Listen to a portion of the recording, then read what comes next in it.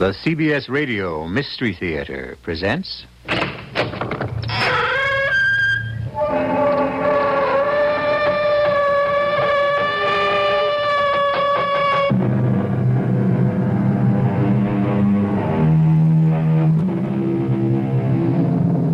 Come in.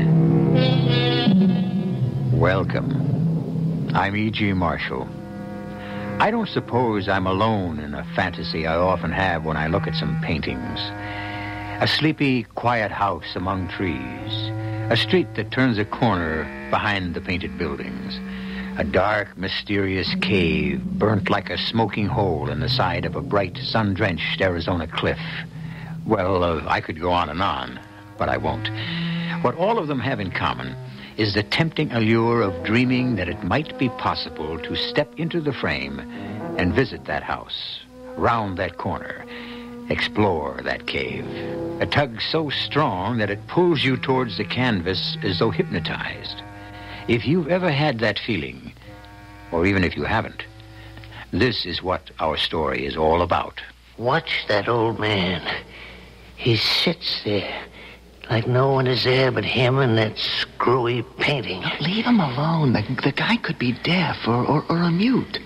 A museum is a place for a lot of people. It's like an escape. I get waves from this one. I think he's got to be watched. There's something eating him about that painting, and it's our job to protect it.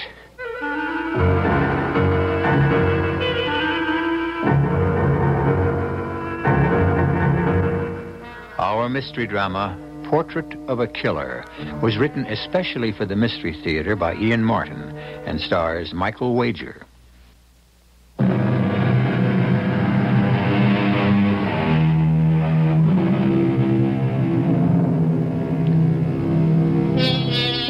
The Fresnick Museum is not one of the world's great art collections, but it is surely one of the most eclectic.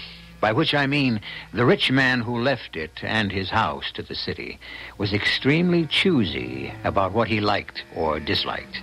It contains a wide-ranging potpourri of special and disparate gems, from a Rubens to a Paul Klee, from ancient Byzantine through the most literal of English 19th century painting to the Impressionists, the Cubists, and even a smattering of pop art. And, most important to us, the only museum in the world in which hangs a W.H. Haskell, and thereby hangs our tale. Are you worrying about that picture again, Charlie? Darn thing haunts me. You know what I mean? Why don't they hang it in a better light? It's just the right light for a chiaroscuro, Charlie. Yeah, what? Italian word. Oh, here we go again. Just because your father was born in Florence, that makes you the big art expert. Whatever you said. But what's the word in plain English? Well, there isn't any. Chiaroscuro means, the arrangement or treatment of the light and dark parts in a work of art, whether color or black and white. Yeah, but this painting here ain't in black and white. No, it's a monochrome. A what? Well, like it's done in different tones of all one color, kind of green-like. Oh, yeah. Now that you mention it, that's what it is. All green and spooky and crawly like cheese mold. Ugh. Charlie, you don't like the picture. Why do you moon around over it all the time? It ain't me. It's him. Who? The little old guy who's been coming in the last couple of weeks. Just around this time, after you go off. And? And nothing. He sits on the bench there, leaning on a stick, and keeps staring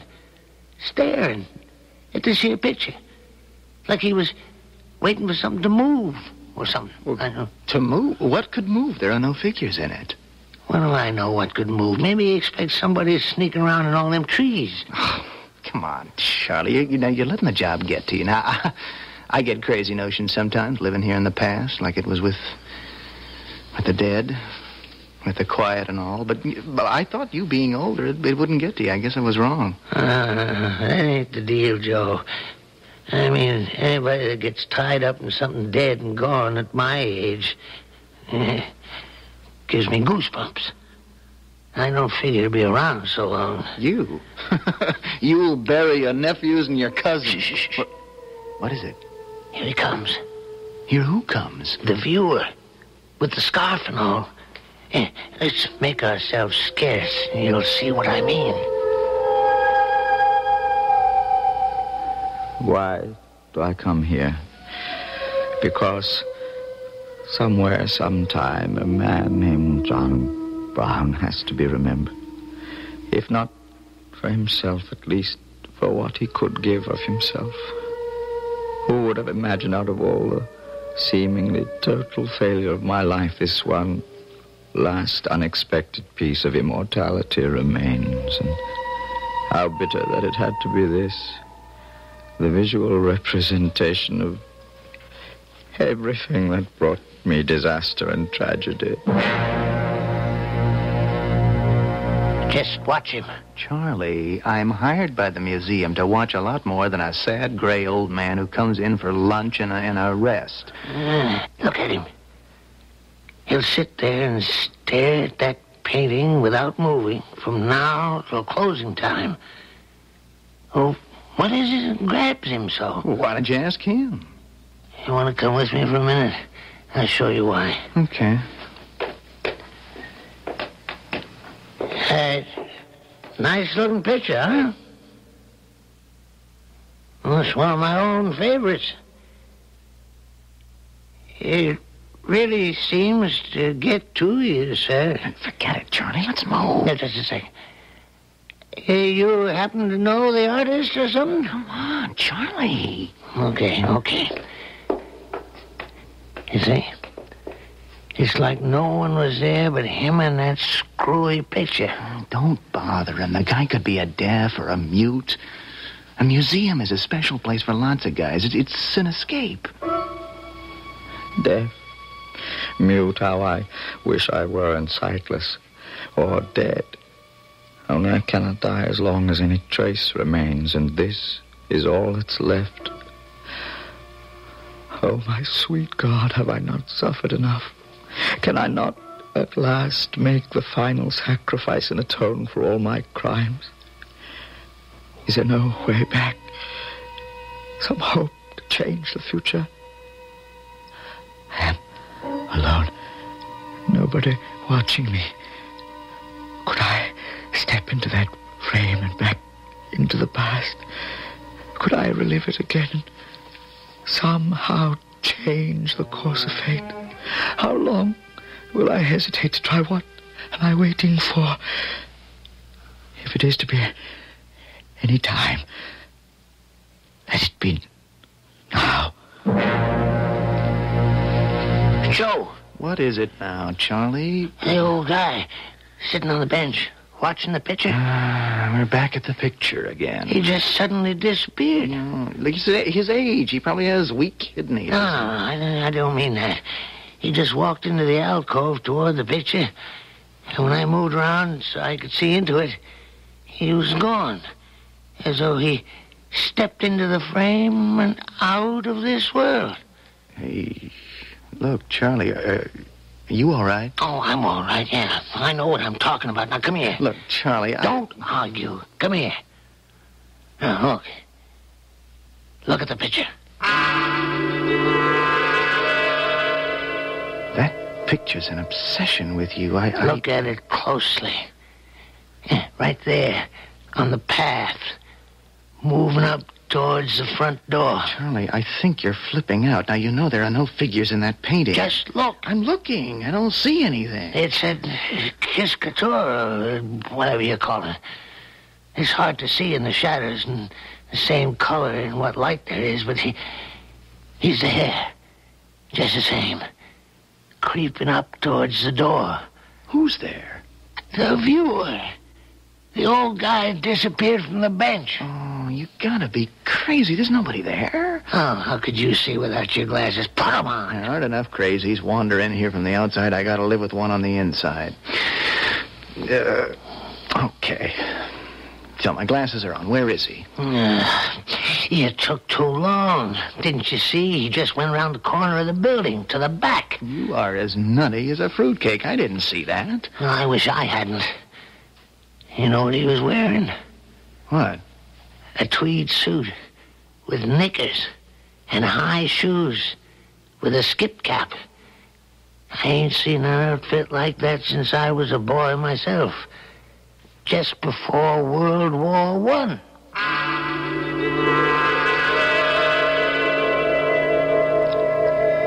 The Braxton House.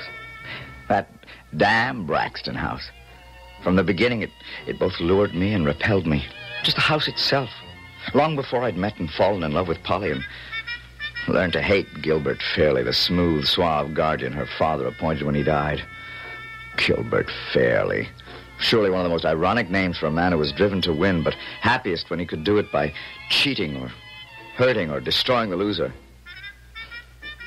That summer of 1917, sneaking around the corner of that bewitching yet lonesome house, I was bound and determined he wouldn't get away with it with me.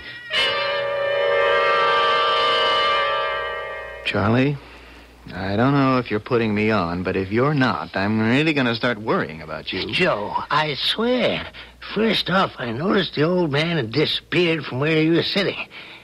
And then I seen the guy in the picture, moving, dressed just like I said.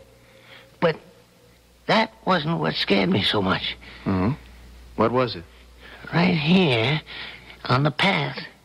You see where there's kind of a spot of moonlight, sunlight, or whatever it is? Yeah?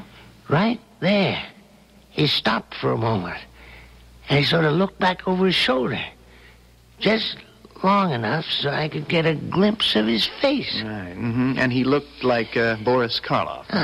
No. Mm-mm. But so help me, I know who he did look like. Or the way he could have looked back there around that time. Yeah, and now you're going to tell me it was your bench sitter, right? Your, what is it you call him, your viewer? That's just what I'm telling you. I'll lay $1 to donuts that old bum used to visit or sneak into this house around 50 years ago when he was a young guy. So maybe he did. But what's it to you? What do you care? I don't know. I just sure give a hell of a lot to know what went on in that house that was strong enough to call a man back from today to walk through that frame to yesterday.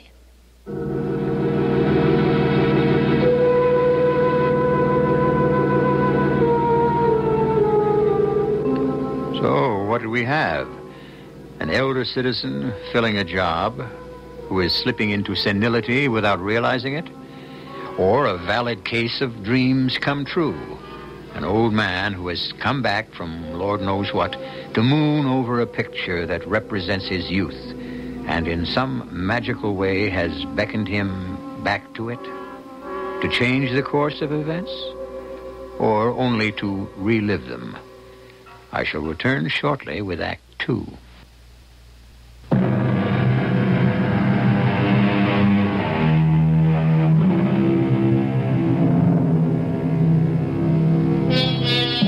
It is the year 1917. America was racked with the agonizing debate over whether or not America should enter the Great War, which was raging in Europe. But somehow, individuals continued to be as absorbed as ever in their own personal problems. For example, a young man with the undistinguished name of John Brown, an artist with limited prospects and even more limited funds, fell helplessly in love with a young heiress named Polly Braxton, and she with him. I mention this only because if, I repeat, it were possible for someone to step back through a picture frame into the past, and that man happened to be John Brown, this is where he would have found himself. It was a long wait, as always, for Polly in the gazebo. But at last she came quickly and silently to my arms and back to my waiting heart. Oh, John, darling, forgive me for being so late. I couldn't get away from him tonight. It doesn't matter. Now you're here. I love you, Polly. And I love you. I don't understand why he's so dead set against you, knowing it's what I want. I'm an artist, which automatically means I have nothing. How could I support you? Who cares about money? I have plenty for both of us. Not till you're 21. Oh, I couldn't live off you anyway, Polly. Only till you're a successful artist and everyone realizes how wonderful you are. Well, I'll tell you something. I don't say I'm going to be famous, but I think I found a sponsor. Who? Mrs. Chelton Fresnick. That ancient old grass widow? Oh, grass she might be. Ancient she isn't exactly. Why, Johnny Brown, I'm surprised at you, scarcely 22. She must be all of 30 and beyond. And everyone knows her husband was old enough to be her father or more when they married. All things considered, he ought to have been your guardian instead of... Instead of me, Mr. Brown. Mr. Fairley. Gilbert, I didn't see you approaching. I made no effort to conceal my approach. I'm even carrying a torch, as you can see. I was not aware you had an appointment with Mr. Brown tonight. A clandestine appointment. I need no protection against Johnny. I hope you never have cause to regret those words. I intend to do all in my power to make sure you don't. Now, just a moment, Mr. Fairley. I will ask you not to meddle in family matters, Mr. Brown. I'll talk to you in a moment. Polly, take this torch and mind your way along the path. I'm not leaving. You will do as I tell you, or I swear by heaven I will lock you in your room till your 21st birthday. The torch, it will light you back to the house. Do as he says. You're sure you want me to leave? Trust me, darling. I do. Good night. You are never going to see my ward again. I'm warning you, John Brown. I'm carrying a gun at this moment and consider you a trespasser. This time I'll let you go. But if you ever show up at Braxton House again, I will shoot you on sight. I may show up with a gun myself. You won't get very far. From now on, I'm turning loose trained dogs who'll tear any stranger within the property apart. I left quietly enough, my tail between my legs, but not as far as Mr. Gilbert Fairley thought I'd gone. By the front of the house, I doubled back to the trellis in the wisteria and was up on the porch roof in a moment, knocking at Polly's window gently. What is it? Polly, do you love me? You know I do. But what? Then let me in. We've got to talk about our future, if we're ever going to have any. Hey, Joe. Not the W.H. Haskell again. Yeah. What is it this time? The guy that was sneaking up the path. Yeah? I just saw him climbing up on top of the porch. And one of the windows was lighted up there. Oh, come on, Charlie. Not only that, but... What happened? Nothing happened, isn't that it? The window's closed. The light's out. It's just like it was before. Yeah, and just the way it's always been. Elope, Johnny? It's our only hope. I told you what he said. He'd shoot me or turn the dogs on me if I tried to come back and see you. But how... Well, how can we get married? I mean, without his consent. Cross the state line. And you're old enough in that state without consent. How would we get there? What would we live on? I have a sponsor, remember? I'm sure if I talk to her, she'll buy the rest of what I've got. She's already brought one of my paintings, and I have that saved up, a whole $100. That would pay for the wedding and the trip and all. But couldn't Gilbert have the marriage annulled? Not if you... Well, I mean, not if... Oh. Oh, yes. Yes. Yes, darling. We'll do it. I'll meet you at Four Oaks on the way to church. I can borrow a Model T and we can drive all that day and make it across the state line in time to be married. By the time Fairley gets back, finds you gone, traces you, if he can, everything will be... Well, I mean, it won't be till Monday morning, and by then I'm... Oh, stop stammering, darling. I want to belong to you. To be yours. And once I am, he'll just have to accept things as they are. Till Sunday. Till Sunday. You'll never regret it. You'll never regret it. If either of us could ever have dreamed. But at that moment, I was too concerned with another problem that lay ahead of me, which also concerned a woman. My sponsor, Marcia Fresnick.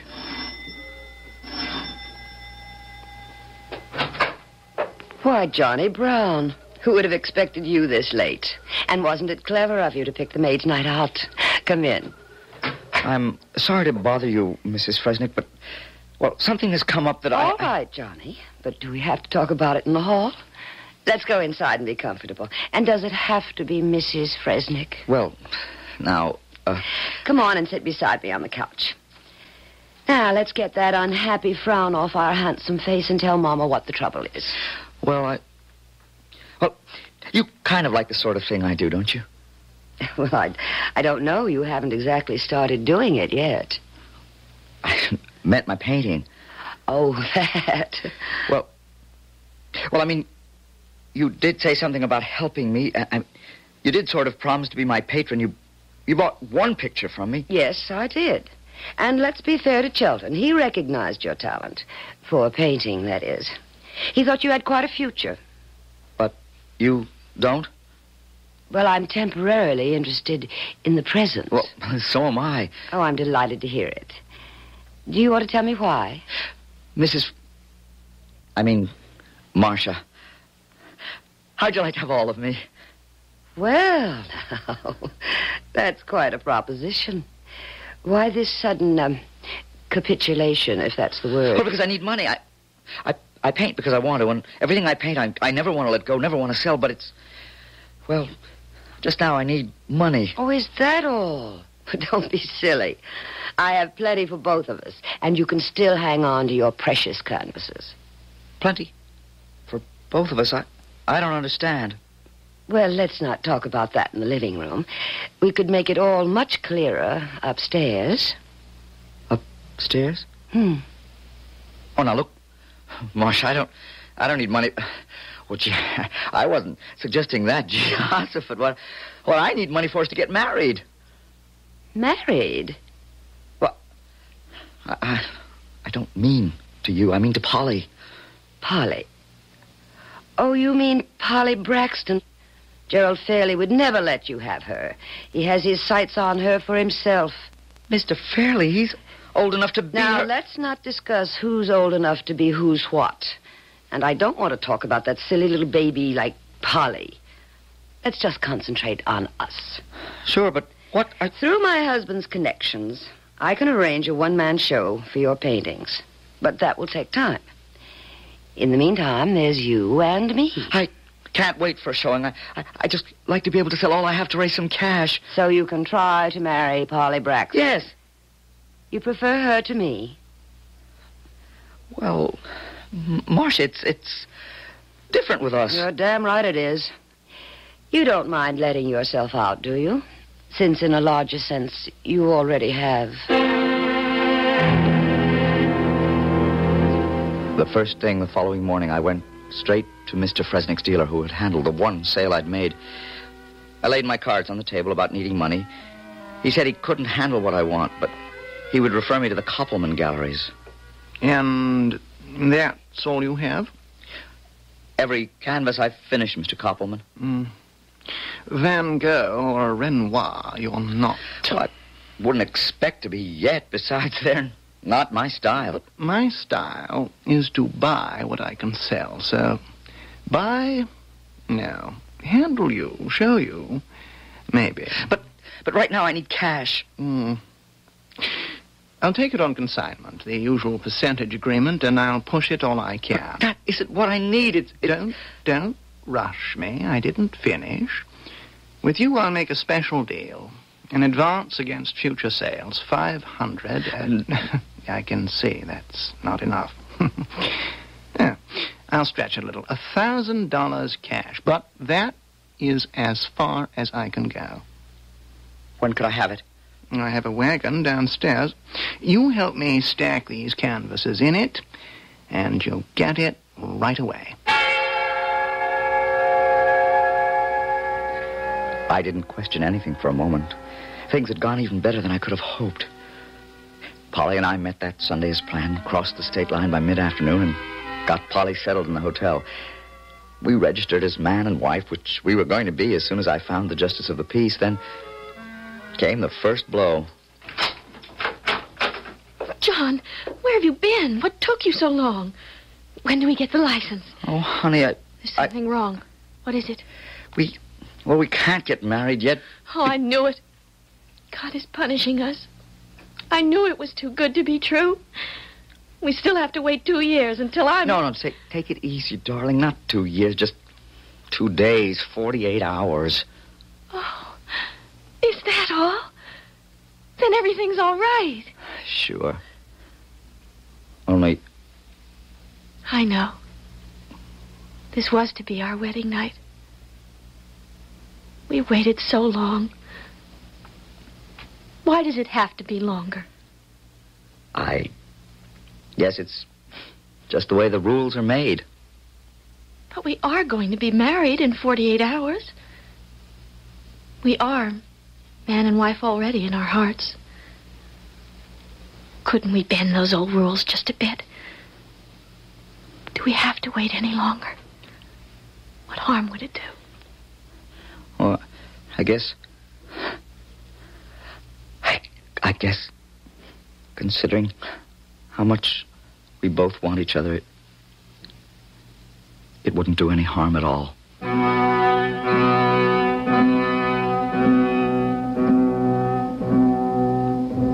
I make no moral judgments. I only comment that twice recently, John Brown has made compromises with the two most important things in his life, his art and his love. For some men, in any day and age, this has afforded no problem. For John Brown, marked by fate, or if you wish to call it retribution, it pulled his whole existence down upon him like a falling house of cards, spelled his immediate failure and final doom. I shall return shortly with Act 3.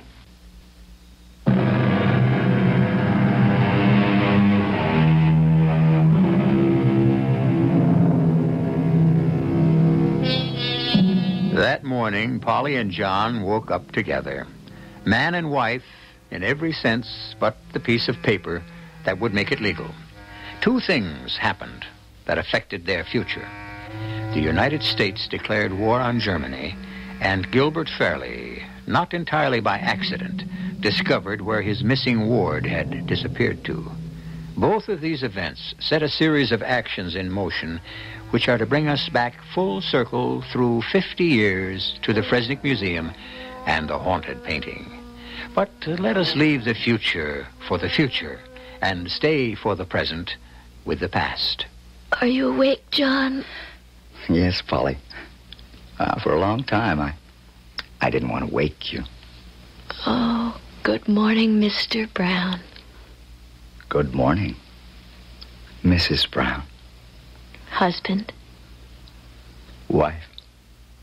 I feel so wicked. Me too. And in about 34.5 hours, it can all be nice and legal. Well, don't sound so bored about it. Well, I'm not, but after all, it's only a matter of form now. You're not worried about making a dishonest woman of me? Well, why should I be, since I have every intention of making you the other two? The other what? An honest woman.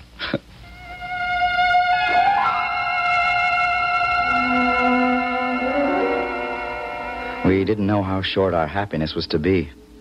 Hell hath no fury like a woman scorned. Perhaps that's an apt quotation, but I never thought Marcia would have felt that strongly. But I guess she did. I'm sorry if I'm late for lunch, Marcia. So am I. But then that's a habit of yours. Don't be cross. I am going to be very cross with you for many reasons. You intend to marry Polly Braxton. Of course. If I don't before she's 21, she could bounce me out, and quite possibly will. Where is Polly now? Darned if I know. That's why I was late for our meeting. Do you have any idea? I might. Well, it's damned important to me. Really? Why? Well, you know why. I'm not in the best of shape should my guardianship be examined now. But within a couple of years, with Polly as my wife, I need have no worries. Well, I have a piece of information that's worth your whole empire. What do I get in exchange? What do you want? A continuance of our present relationship. Nobody pleases me quite like you. Granted. Your little pigeon has flown the coop to get married. You have about, let's see, a little over 24 hours to stop it. Would you like to know where to find her?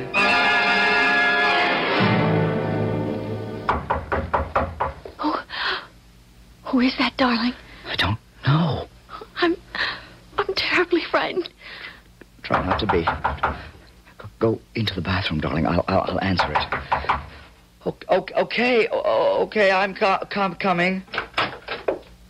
Oh, it's you. Where is she? Where's Polly? None of your damn business. She's my wife now. Oh, no, she's not. I took care to check on that at the registrar's office before I came here. I'm going to have you up for statutory rape. And I have enough evidence on you to make it stick. No, please. I'll go in court and swear that... You could only hurt him. You're 19 and still my ward. And without a marriage license, you have still not reached the age of consent. Now, I'm giving you both one choice. Take it, or I'll shame you and Polly out of all society, and I'll ram you in jail for the best part of your life, Mr. John Brown. What's the choice? We have just gone to war. We'll need plenty of cannon fodder. I shall expect you, Mr. Brown, to report to the nearest recruiting station today, or at the latest tomorrow. And Polly? I'm going to do something for Polly that you couldn't or wouldn't do. I'll make her my wife. And an honest woman.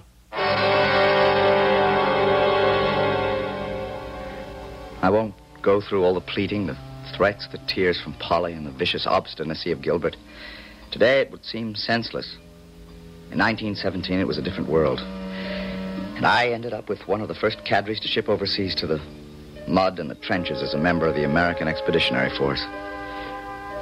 I think I prayed that a bullet would find me and put me out of my misery. But with the perversity of fate, since I didn't care about living, I was one of those who came back.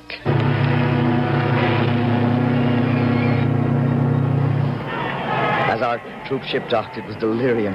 Everyone in transports of happiness. There was none for me. Of all the letters I'd ever written, I'd never had one reply from Polly. I was surprised when Marcia met me at the dock. Surprised that she was there, but surprised more than anything at how she had aged. So good to see you home, Johnny-O. Well, I should be glad to be back, or at least grateful. Where's Polly? Well, as soon as you can break free, why don't we go somewhere and talk?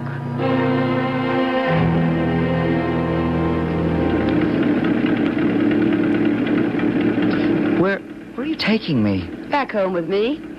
Are you surprised to see a woman driving a car?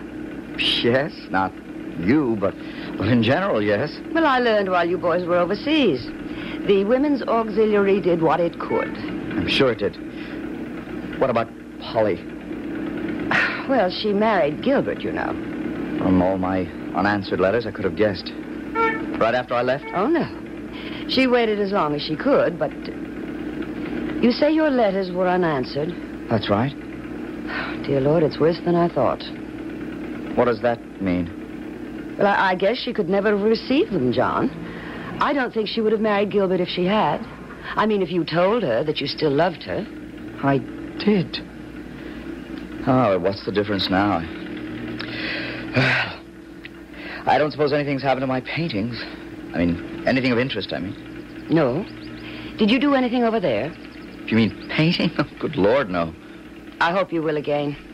Your painting of the old Braxton house is still in my ex-husband's collection. The others? Well, you'd have to ask Gilbert about those. Gilbert? It was a condition Polly made before she'd marry him. They were bought from a dealer named Koppelman and put in her name. You have quite a sum waiting for you in the bank, Johnny. I don't want it. I'd rather have my pictures. Well, They are yours now to claim. What do you mean? She left them to you in her will when she... What? When she what, Marcia? Is Polly dead? Yes, Johnny. Polly is dead. How? She was going to have a child, but she... Go on. She committed suicide. Hanged herself before the child was born. Why? That's something else you'll have to ask Gilbert about. He said, and he had a telegram to prove it, that you had been killed in action. We all thought you were dead. And suddenly it was all crystal clear.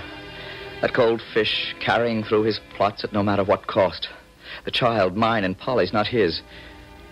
The intercepted letters broke her, thinking I no longer cared for her. And then, with that false telegram, the last frail hope crushed. And her ghastly escape from his cruelties and demands, taking our child with her. And so, half insane with rage, I went to Braxton House for the last time to face the man I felt could shame the devil. I heard you were back in the States, John Brown. I've been rather expecting you to turn up here. Aren't you afraid? Of what? That you tear me limb from limb? I prepared for that. A German Luger. Yes. I purchased it from one of our brave Yankee Doodle boys like you. You are a fool. I'm not afraid to die. My dear Johnny, I have no intention of shooting you. I have better ways of bleeding you slowly to death, making you writhe helplessly as I have this past year. Come with me, and let me give Polly's legacy to you. I followed him from the hall up the stairs to an unused room. We entered, and I looked about the room in blank horror and blinding anger. Every canvas, save one that I had ever painted, blotted and drenched with bright red paint and ripped to tatters by knife slashes in their frames. The rest of your children. You must be mad. They're destroyed, ruined. How could you? My revenge for my humiliation. And now the last. I saved this one letter that I intercepted for you. Read it.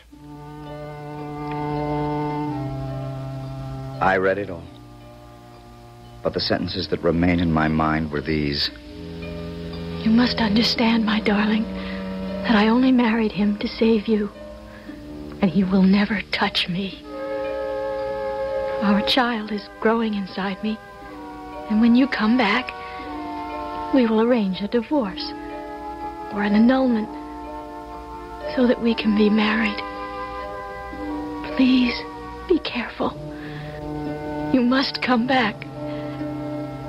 I love you forever now. And if God should only allow that, in the beyond. And suddenly, I went berserk. You bloody murderer! You killed her! Remember, I'm armed. You think that will hold me back? Damn you! You shot me. A lot of us brought Lugers home with us. I had mine, and its bullet is in your gut. Get a doctor. I'm dying. It'll take a long time, though. And it will hurt. Maybe hurt enough to make up for what you did to Polly. And just to make sure, I am going to make an end to this charnel house. I am going to burn it to the ground. It can be your funeral pyre.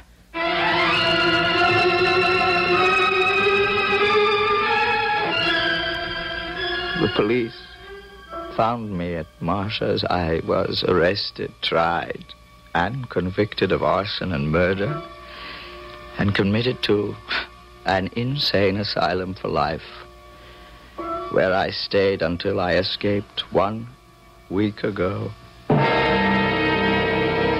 Hey, Joe, come on. Don't argue.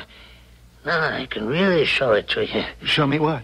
There's a light, a bright orange-red light In that upper window. Oh, are we back at the W.H. Haskell again? Yeah. Not only that, the old bum, the visitor, he's back, sitting on the bench. Yeah, see? Yeah, I see him all right, but... Good Lord, you're right. You see? Not only the upstairs window, but the other one over there and downstairs. Yeah. Looks like the house is on fire. You damn fool, the whole picture's on fire. Look, hold him till I can get an extinguisher. So, it is finally ended. The last of everything, even W.H. Haskell. Funny, all those years ago as a boy to feel that no painter of note would be just plain Johnny Brown. W.H. Haskell sounded more like it. And in the end, even he had to go. No immortality for any of us. Johnny. Polly. Hurry up, darling.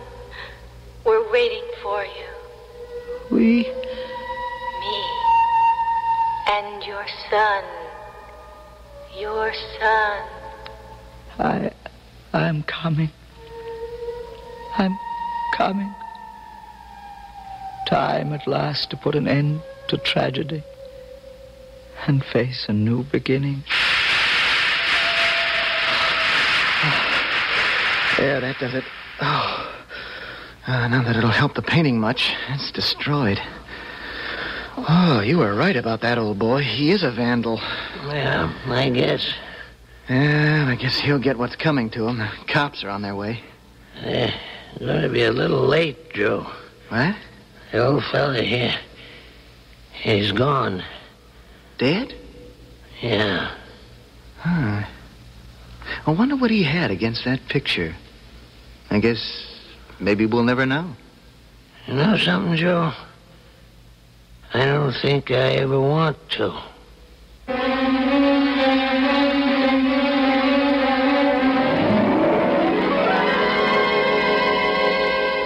And maybe it's changed my own fascination for the idea of walking through a picture frame, like Alice through the looking glass, just to find out what lay deep in the heart of the forest, or the cave, or the house with the blank windows that showed no life. It's none of my business, really. And maybe I wouldn't like what I found there. I'll be back shortly.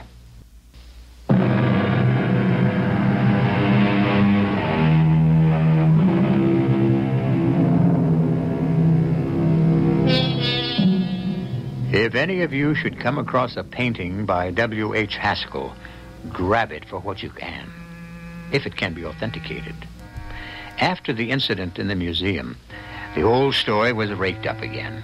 And regardless of what artistic ability Joe Brown had, anything from his hand is, if not priceless, at least tremendously price-worthy. In his own strange way, he did achieve a sort of immortality. Our cast included Michael Wager, Robert Dryden, Joan Lovejoy, Jada Rowland, and Russell Horton. The entire production was under the direction of Hyman Brown. And now, a preview of our next tale. You killed a cab driver named Joe Paulson.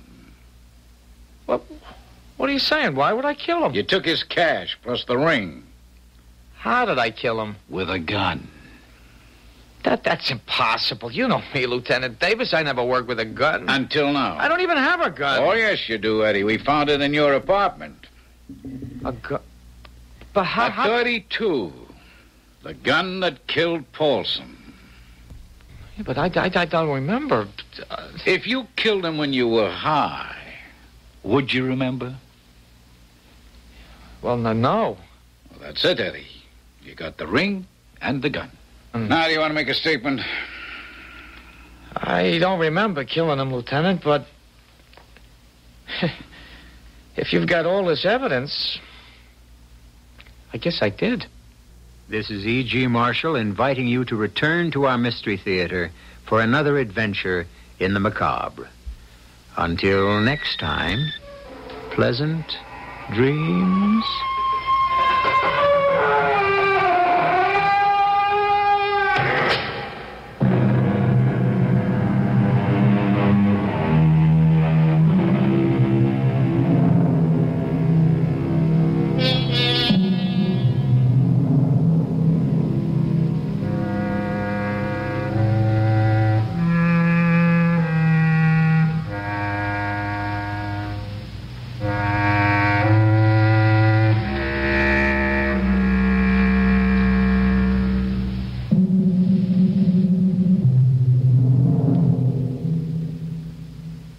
The preceding program was broadcast with the permission of the Columbia Broadcasting System.